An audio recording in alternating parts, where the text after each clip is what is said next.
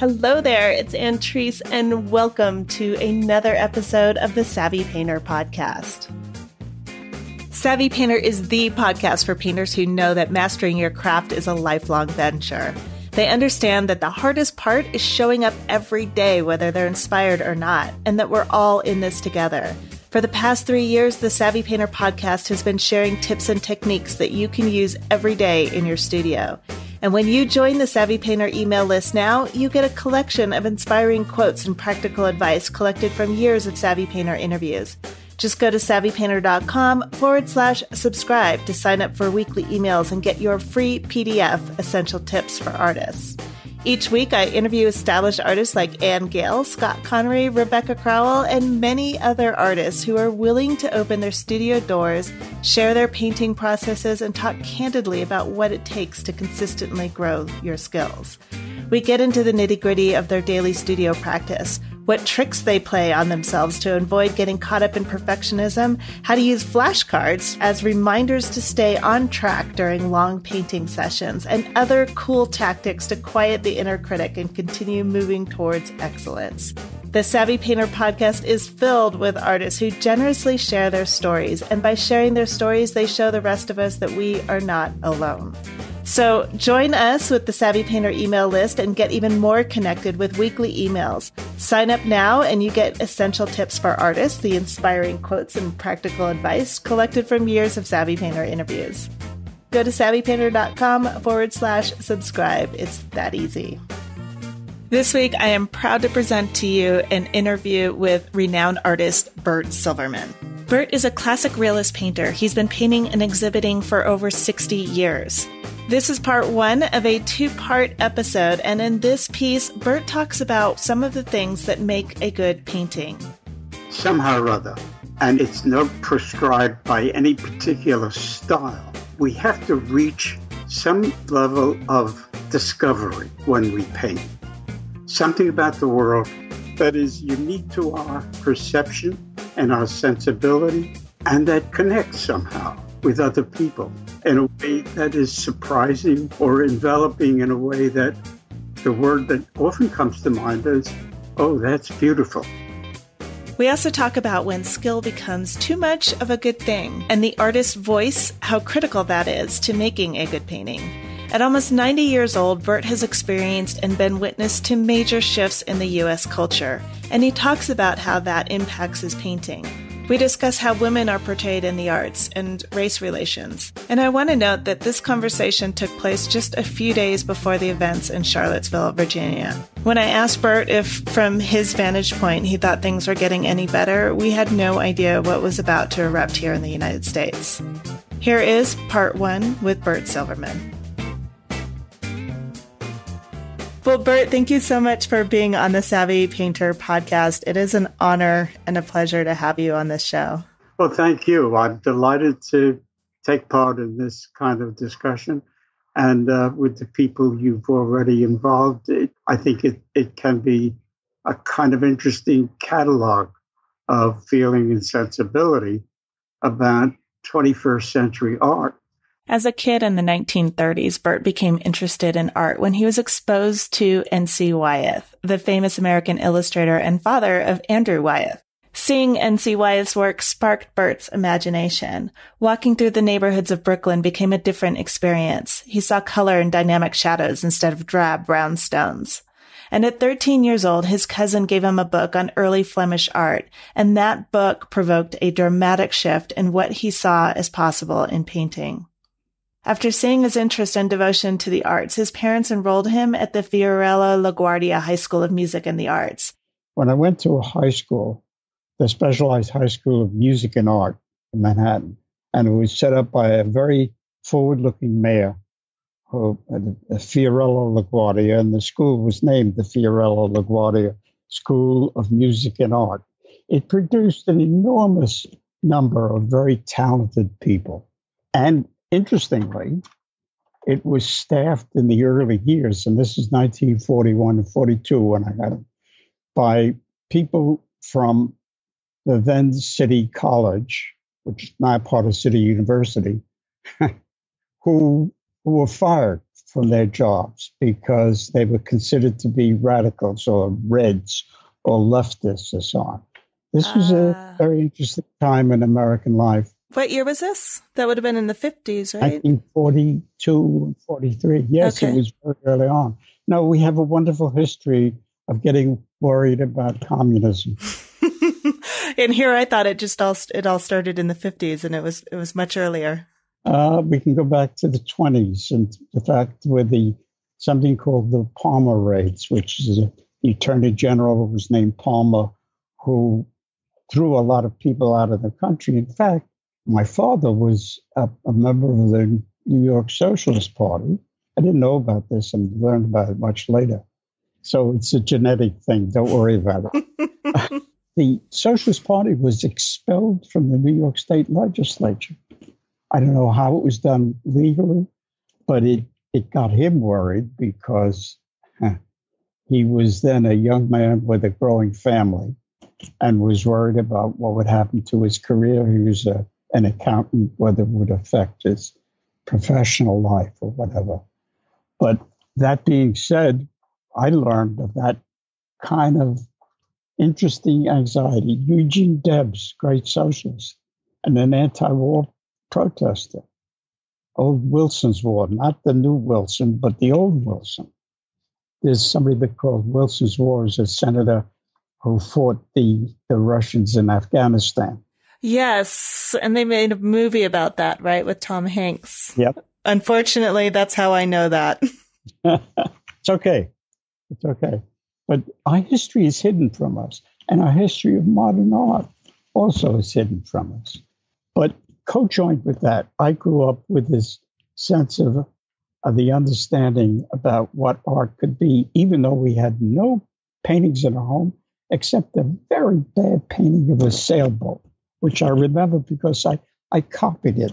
And it was terrible, but that was the art we had.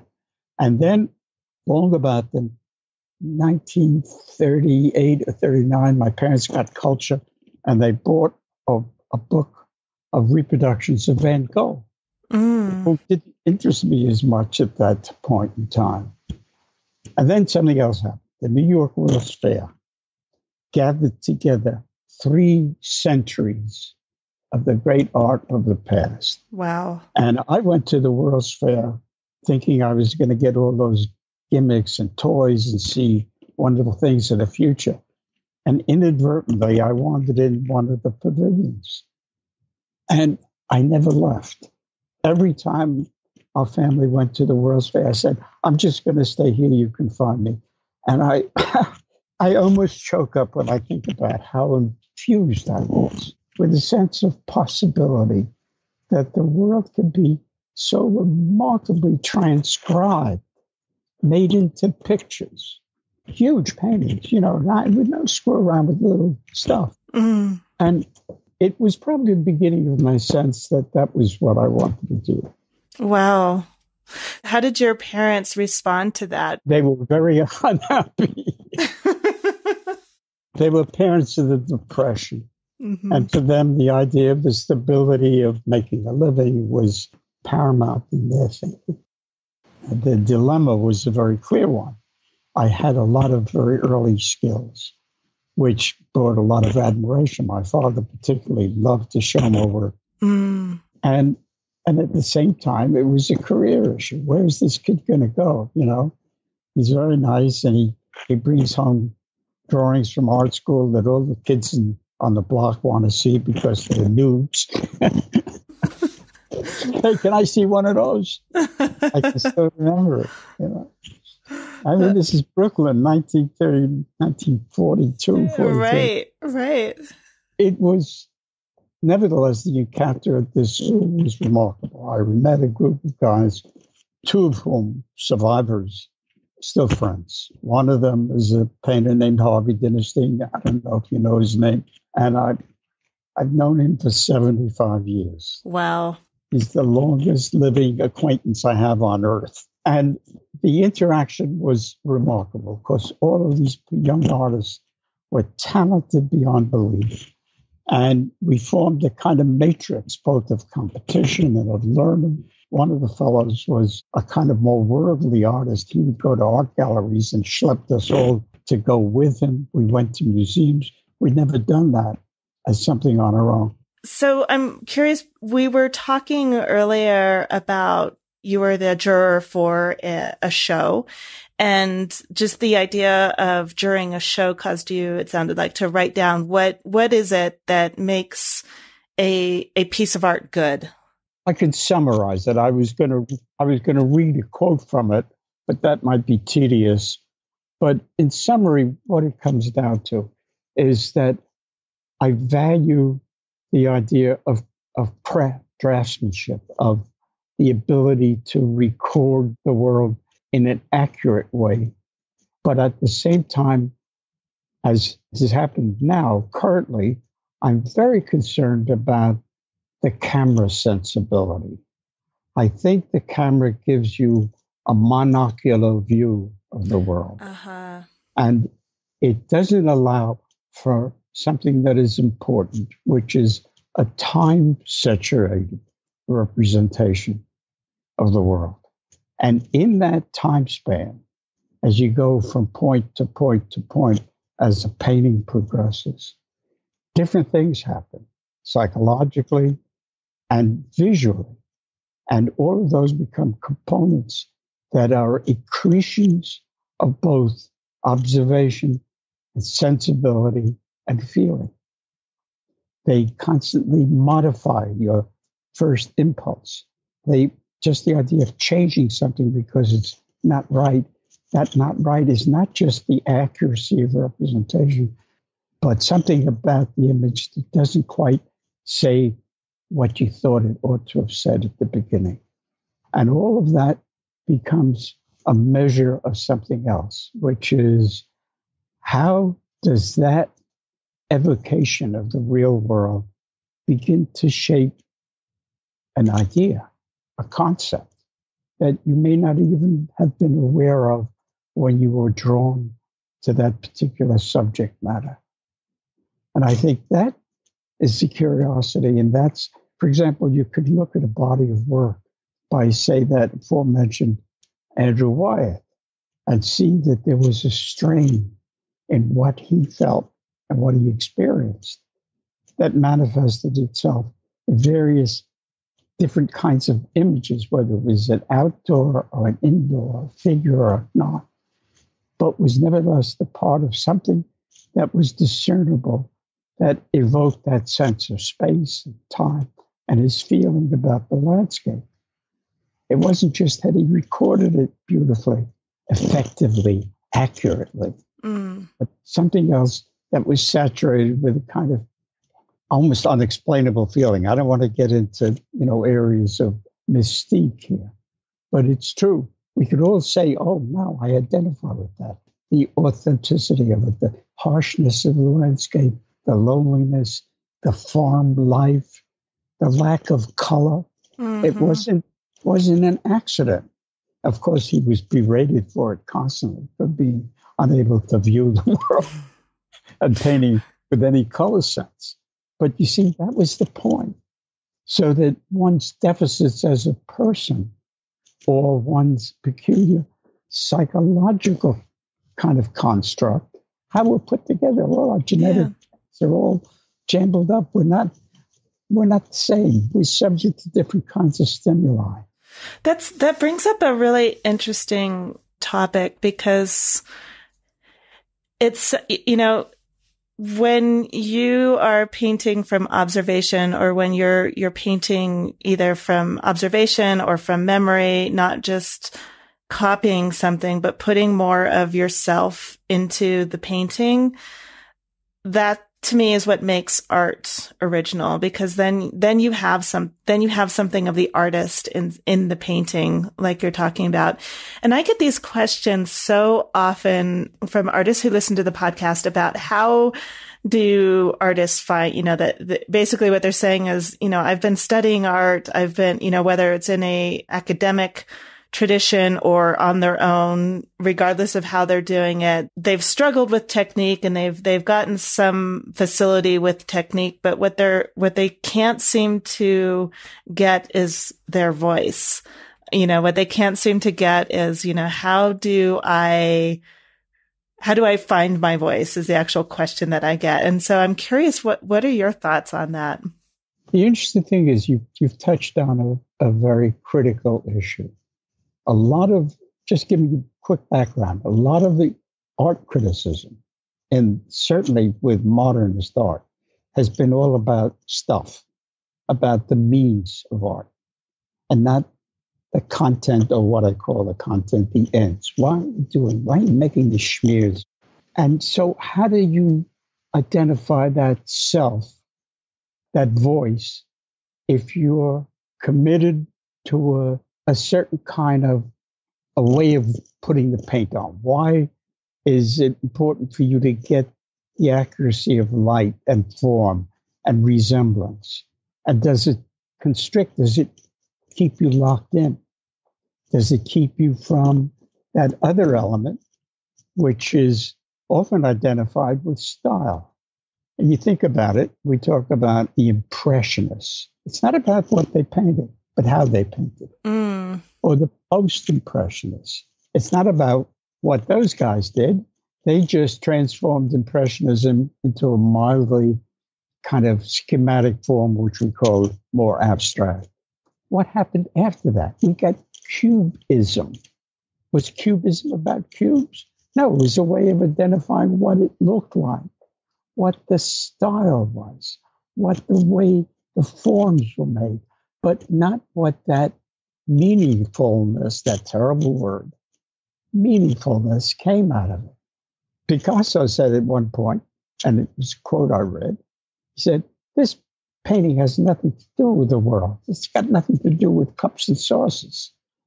And that's the key to modernism. And I liken it to the way my grandchildren make pictures. They look down and they make stuff on them. Some of them are quite interesting, as a matter of fact. And I had a painting that I didn't need to fool somebody with. I was showing a whole array of modernist work.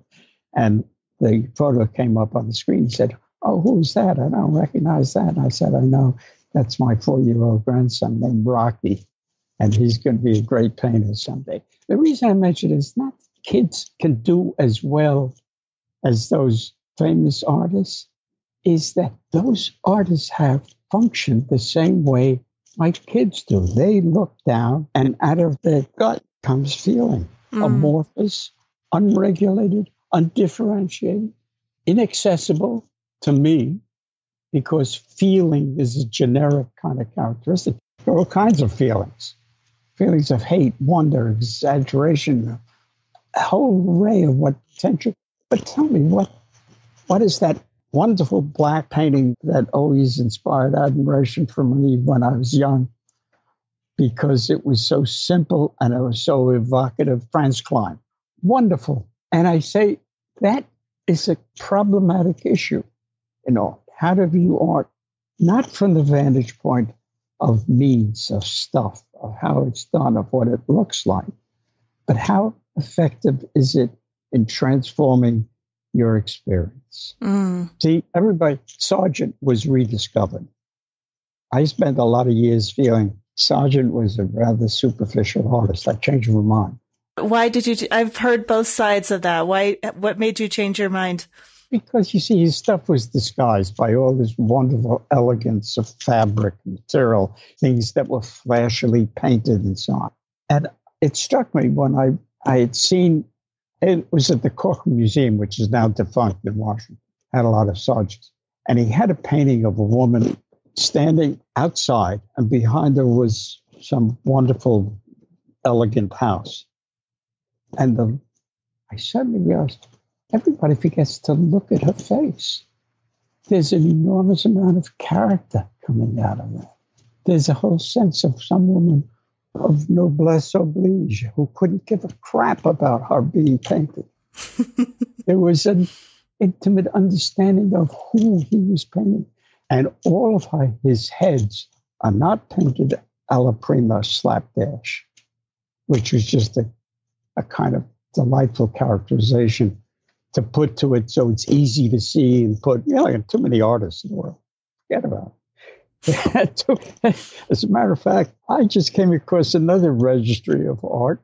Some woman who loves a lot of very high level, highly developed, almost hyper real art went through posting all of the successive artists, and I kept flipping through. There must have been 100 people with unreal technical skills. Never before had they existed. 30 years ago, 40 years ago, even when I was in the middle of what I thought was my career, there were only a handful of people who were that developed in terms of their skills. And here they are, and all of these people were names never heard of. Do you think that's because there are more people painting now, or do you think that's because we have access to it through sites like Pinterest where you can see it, whereas, in another situation, maybe you never would have seen him? It's very hard to know. It really is. I think it's the ebb and flow of culture and of even genetic development. For so many years, people were discouraged from thinking about painting realistically, because the whole measure of fame and fortune was linked to non-object painting and to the latest thing. In that sense, there was, look, if you have a facility and you don't use it, it doesn't seem to be there. It doesn't. Mm-hmm. Suddenly, I would say back in the 80s, I had a gallery in Washington, Bethesda. The guy was an insane opponent of modernism. And he began to find people who were doing things that were totally averse of what was the dominant art. And he was like a discoverer. And then another gallery in New York who suddenly picked it up. And little by little, these like sprouts of people who were out there doing things that no one thought was possible or would happen. There were a lot of cityscapes that developed. All of that. There were dozens of people now who are doing remarkable replications of city landscapes. Something that people could never possibly do. Is it computer rated? I don't know. Doesn't matter. Frankly, when I see it, I get very tired because it looks like hard work.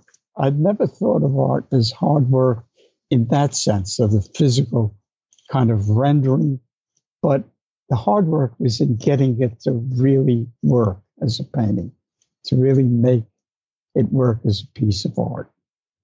And by the way, I don't want to lose the thread of something that we touched on about that difficulty of what I call rediscovering the totality of art, both the means and the ends, both the form and the content, that is like a DNA thread, is intricately wound up with one another. And you can look at a Rembrandt and describe all of the things about it, but what you can't describe is the fact that those paintings still stay with you and still impact on you. They're done 400 years ago, and they still talk about his life and his world. Look, I'm picking on the very most famous, but it's easy to talk about it when you think about that particular painting. Why does it survive? Is it just because it's in the museum? Let me tell you, having work in a museum helps. It really changes perception. I had a retrospective, the first one I had back in 2001 at a couple of museums. It traveled from, it was not the New Britain Museum, but it went to the Brigham Young Museum of Art. It was a new museum. Not well known, but a magnificent. The Mormons really know how to do things very nicely. And I had 50 paintings in it, and it was a book published as a result. The book is still on Amazon for, resale again and again. And I had seen my work in the studio, and I had all the reservations about, That's okay. That's not bad. And then I suddenly saw it in the museum and I walked around and I said, shit, I'm pretty good. But there is something, it's like you have these, like when I feel like when paintings are in the studio and they're leaning up against the wall and they're in their shelves and, what have you. And they're just all in there. They're like these scruffy little children. And then when you take them out and you put them in a gallery or in a museum, it's like they're all cleaned up and ready to go to a party, and they look very different. It's when transformed. Yes, it's an absolute transformation. So I just can imagine that feeling you had when you walked in and you saw your 50 works of art in an environment that presents them.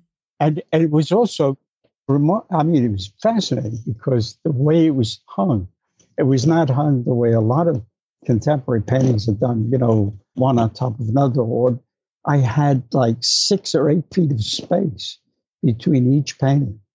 So every one of them became its own thing, its own event. And someone who was at the opening came up to me and said, "You're a glorious painter." And she pointed to one particular painting. She said, "How did you get that leg to work?" That was the last thing I was thinking about. I thanked her in any way, but it didn't matter. It was like, it does change perception. It happened even before that. A very wonderful artist who has a great reputation as a caricaturist, the monumental one, David Levine. Mm-hmm.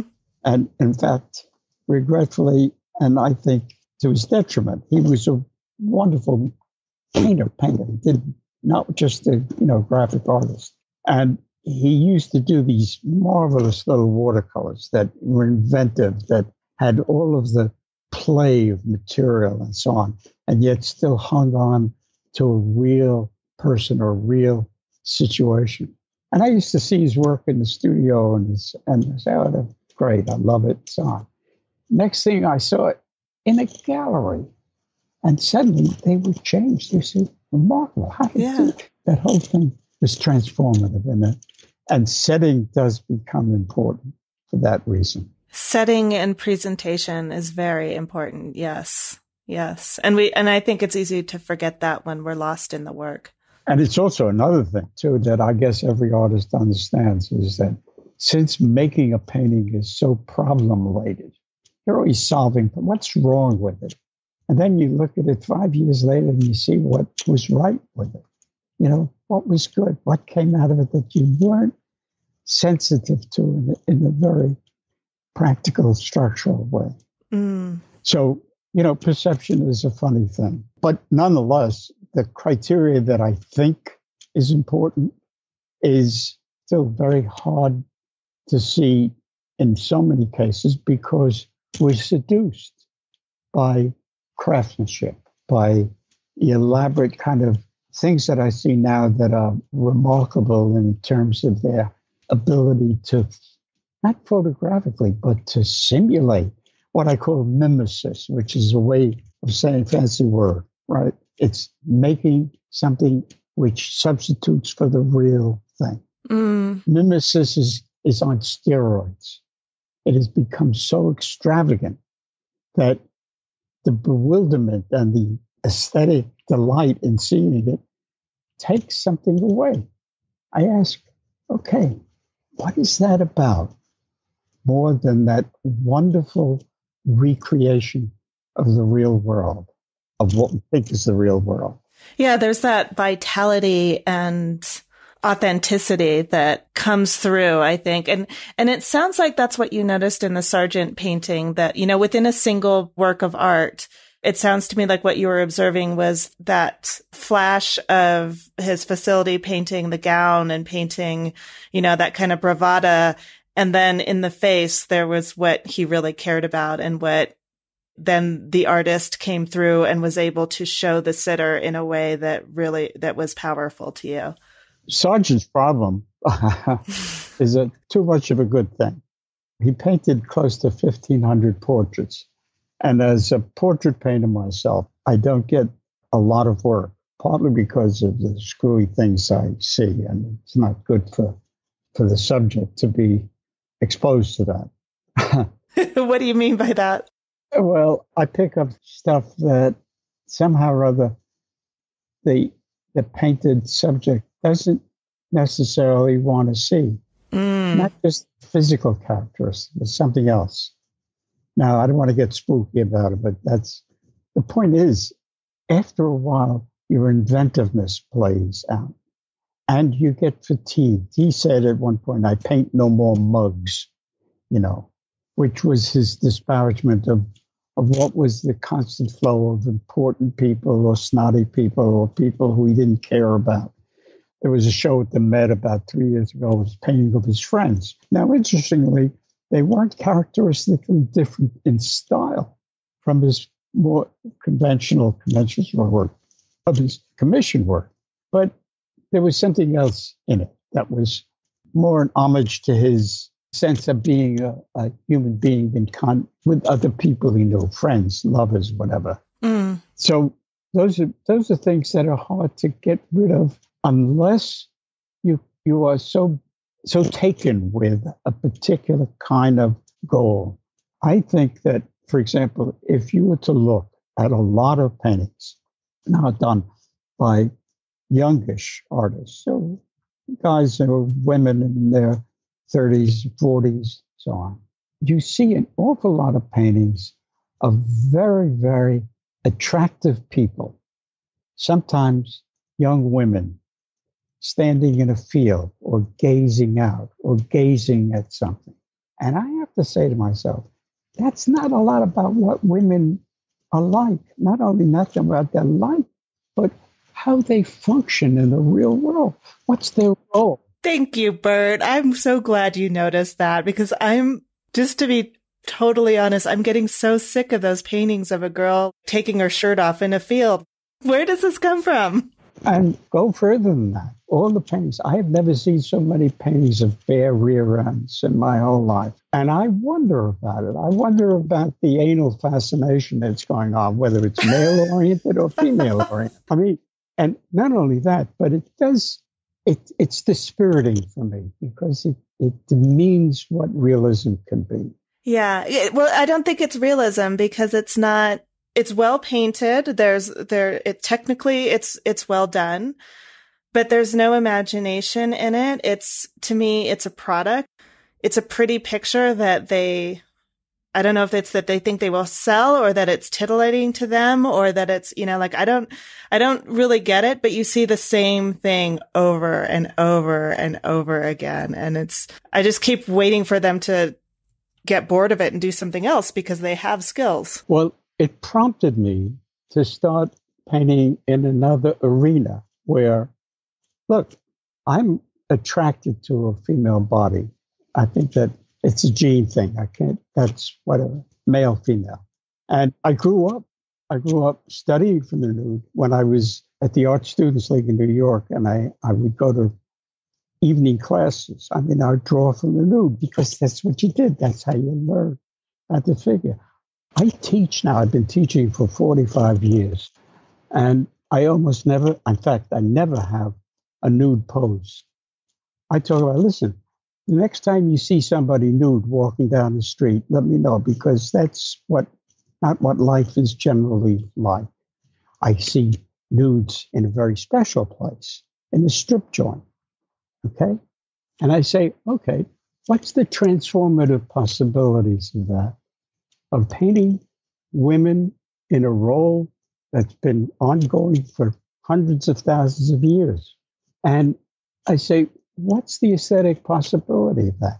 And what is the emotional content that I can find in that?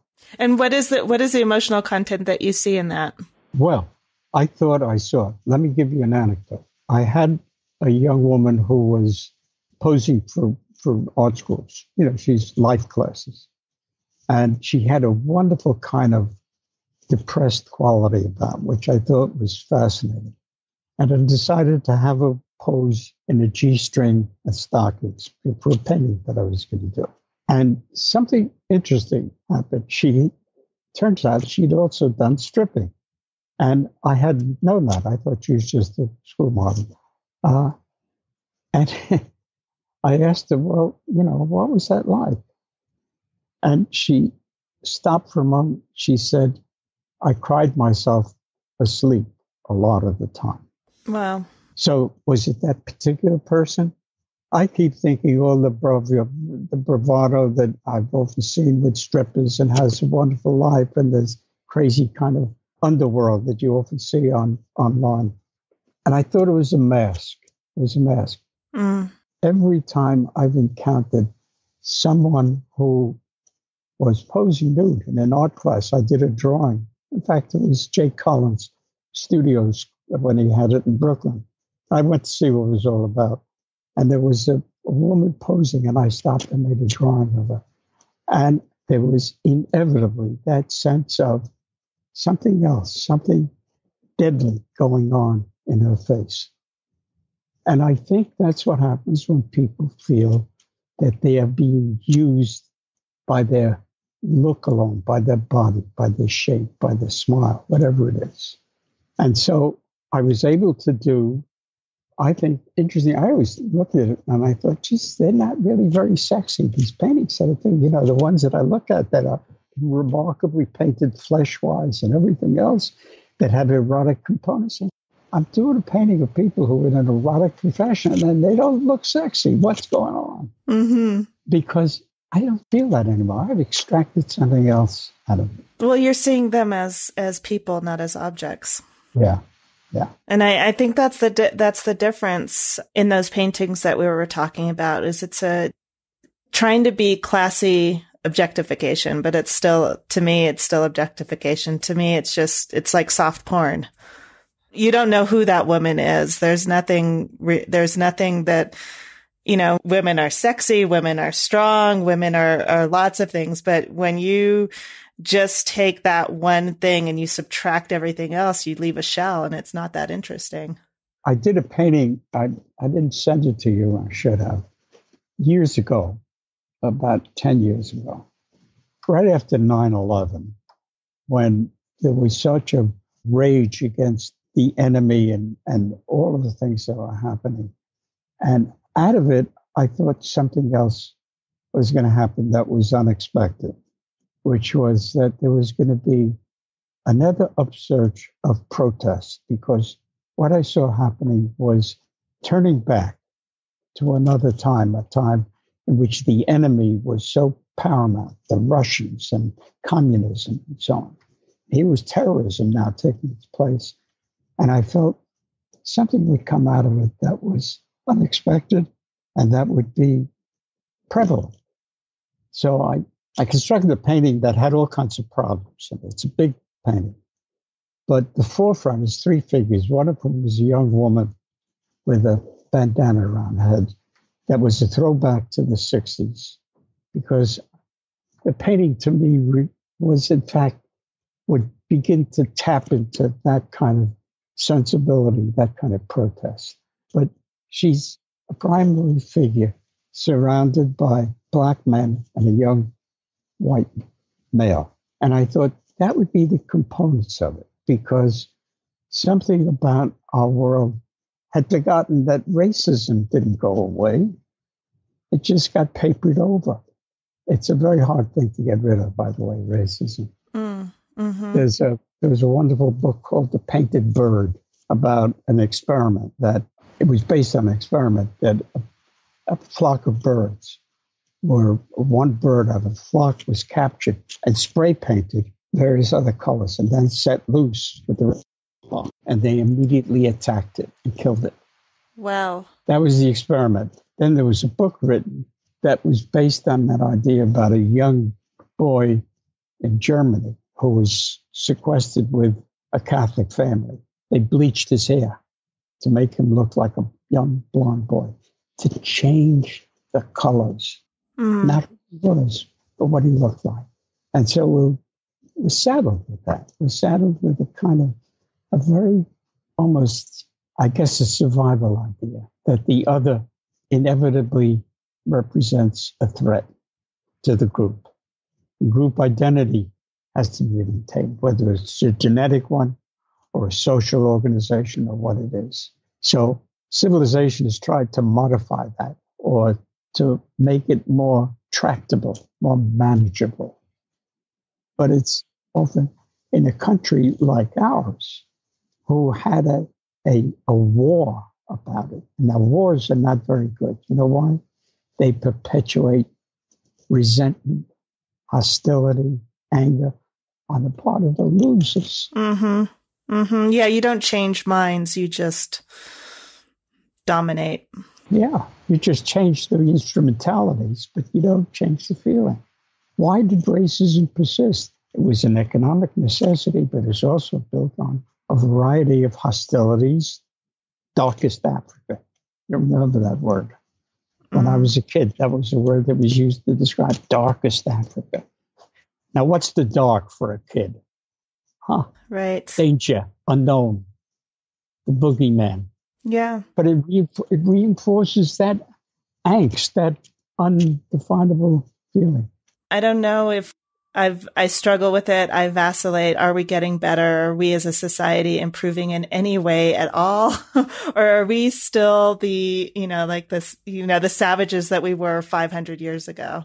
Sometimes it's hard to know. I think there are cycles in which, like fractals in nature, that keep growing and receding, growing and receding. That's why people have faith in the arc of history. Well, when you're in the downturn, when the arc is not going anywhere, you don't feel very optimistic. And I think, look, that has to play a role. All of this plays a role in my art. How it inescapably moderates my vision and or my sensibility. I don't paint happy pictures.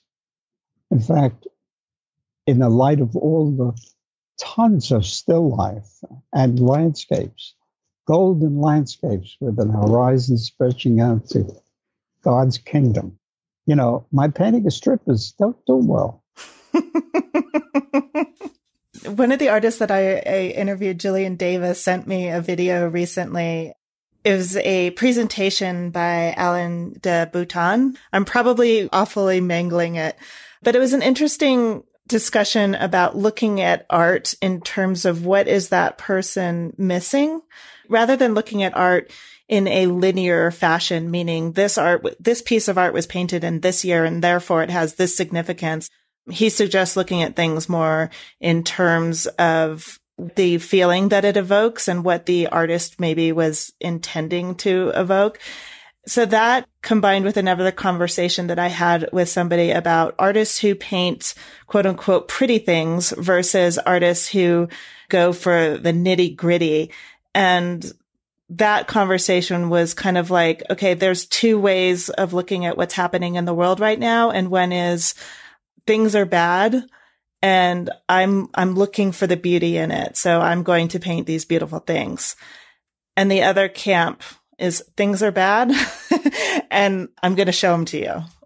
Hey, look, I don't disparage the idea of something beautiful and attractive in a way. I mean, it may sound like I have a single kind of vision and that excludes everything else. I've been drawn to things that are what I could call, at the very least, pleasant or somehow rather appealing, or something I wanted to hold on to for no reason except that it was so nice. It was so, and I'm not using the word beautiful, but something that grabbed you in a way that said, oh, this is special. And I have no program. I'm not geared to, I have to see this and this is what I'm looking for in the world. I'm a serendipitous human being. I fall into things and suddenly I say, there's something wrong with this. It looks like what everybody knows and understands, but there's something wrong. And I have to go by that instinct. Mm-hmm. For example, I'm doing just a lot of remakes in a way of just heads of people.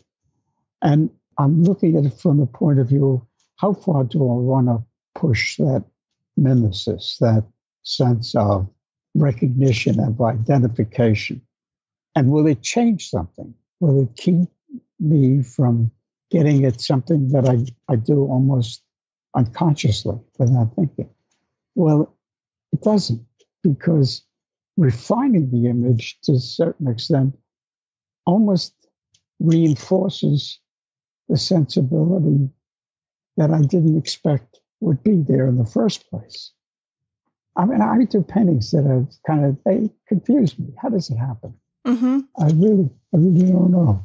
I don't think that one is better than the other, or I think it's just a different conversation and a different response to the fact that we as human beings we're complicated, we're confusing, we contradict ourselves, we are wonderful, we are beautiful, we are strong, and, like all of these things.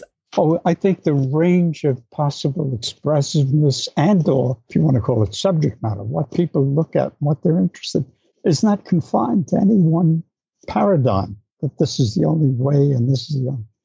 One of the problems, and I think it's increasingly become self-aware or self-conscious on the part of its participants, is the growth of an academic community. I'm an academic, not in a scholarly sense, but taking on the role of what was abandoned in the late 19th century, which is the French Academy, and the idea of a certain proper way of both drawing and rendering and accuracy and so on. Mm. And a lot of the work, while it's very appealing in its own confined way, I'm thinking of one or two people who work that way. And that's, again, the individual who brings something else to it. But by and large, the participants become a little uniformly uninteresting. I had a very heated discussion about this when I was in Italy. It's really interesting. But yeah, this idea of the formulation of rules and the whole atelier system, which is the French Academy and the lack of knowledge of history. I honestly didn't want to blame it all on that, like that style of teaching. I definitely think it's a reaction to something. It's a reaction to what you alluded to earlier, that representational art was shoved aside for several decades and got to the point where we were almost losing it. So I think that these are an attempt to bring that back. But the issue really centered around the fact that they start at a certain point in art history and sort of ignore everything that happened before that and don't respond to it at all. It's just, this is the way that you draw the human figure. This is the way it's done. And there's not a lot of room I don't see a lot of room for the artist to show their emotion and come through. I meant to ask you, is that your painting behind you? Yes. Uh-huh. Yes. It gave me a very nice feeling. Good. No, it looks very accomplished, number one, and also very dramatic. I'm not going to get into flattering you, but because I hear you speak from an artist's sensibility. I think every time you have a kind of a manifesto, I call it, manifesto exhibitions, here's what's right. And it seems almost authoritarian and very counterproductive. But inescapably, and this is the broadest view of it, not just from the point of view of style, but it doesn't get out of the art school, it doesn't get out of the studio. Mm-hmm. It's all located in this environment that's often cloaked in darkness, because that was the effective way that the late Munich school had. And you can focus on the drama of light and dark. It's very effective, no question about it. But at the same time, and I've broached this to friends who are part of the Florence Academy, and I said there's a built-in problem. There's too much fidelity to and affection for a certain look and a certain set of criteria. I was distressed when I wrote this article about Degas, because I didn't want it to seem like that was determining my outlook as a style, as a look, because in fact, at some point, I loved Degas much too much, and I was doing things that were reminiscent of or had a similar subject matter. I did it as a way of challenging. Like I said, why is there subject matter? Why can't you paint the dancer? Is that off limits because somebody else did it so remarkably and too much maybe? But inescapably, it has that kind of, he's trying to look a little more. But I mentioned the Degas painting because it involved something that had to do with a larger idea, a set of understandings about how to translate the world visually and come out with something that was more than just resemblance. And I thought the little Degas had emphasized that. That was part one of a two-part conversation with Burt Silverman. Thank you so much to Burt for his time and insight. Show notes for this episode are on savvypainter.com. Just click on the podcast tab to see Burt's paintings and get links to any of the artists or resources that we talked about. Savvy Painter, Gamblin Artist Colors, and Trekell Art Supplies are teaming up together to do our first online art competition. Artist Carol Marine will be jurying the show. You might remember that Carol was a guest on The Savvy Painter. She's a painter herself and the founder of dailypaintworks.com. First place winner will receive $500 in merchandise from both Gamblin and Trekell, plus a cash prize of $250. But that's not all. The first place winner will also be a guest on the Savvy Painter podcast. So if you win first prize, you get your work in front of tens of thousands of people, $1,000 worth of art supplies to paint to your heart's content, and some cold hard cash. Entries are being accepted from now until October 29th, 2017. Go to savvypainter.com and click on the Call to Entries tab for more information. I can't wait to see the great work that you submit. Good luck. Lastly, I'd like to take a moment to thank some of you who support the podcast. The Savvy Painter podcast is made possible in part by listeners like you. Much gratitude to Bruce Katz, Elizabeth Quinn Bolduc, Carolyn Green, Karen O'Connell, Alchemy Works, Barbara Chantre, Christine Rasmussen, Jill Opelka, Roxanne Zuniga, Kathleen Speranza, Rebecca Bellamy, Jeanette Gray, Denise Klitzy, Patricia Matranga, Art of Joy, Gail Height, Barry Koplowitz, Winslow Art Center, Jiyoung Kim, Srivana Nara, and Jennifer Lessman. Until next week, this is Antrice Wood with the Savvy Painter podcast. Thank you so much for listening.